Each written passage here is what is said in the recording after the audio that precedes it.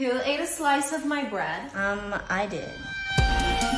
I'm about to eat a slice of bread, and then I noticed one is missing. It's literally just bread. Why can't I have one? You never buy your own so it's frustrating when I see that some of my stuff are missing. Well, what do you want me to do? Poop it out and give it back to you?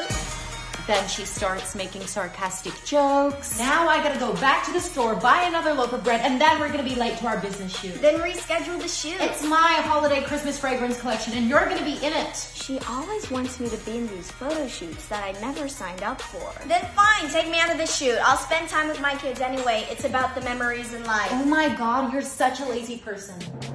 I can't believe you right now. Did you just call me a lazy person?